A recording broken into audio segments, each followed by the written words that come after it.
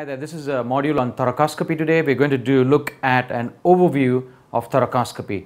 Initially, some theoretical aspects of thoracoscopy, and then look at a step-by-step guide with videos of thoracoscopy performance.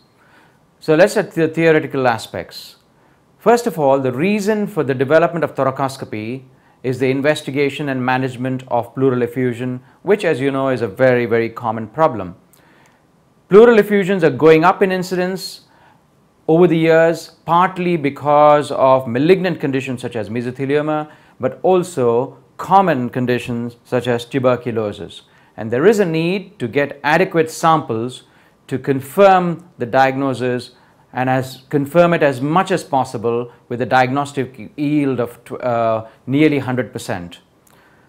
In the past, what we have done is pleural fluid cytology. Pleural fluid cytology is a poor test overall, especially for malignancy, but also for infections such as tuberculosis. In the very best studies on pleural fluid cytology, the diagnostic yield that has been achieved is no more than 50%. In fact, when it comes to malignancy such as mesothelioma, it has been well below 30%, which, as you know, is disappointing. Pleural fluid cytology is usually followed by biopsy. When you try and obtain biopsy, the commonest technique that is utilized is blind pleural biopsy using an Abraham's needle.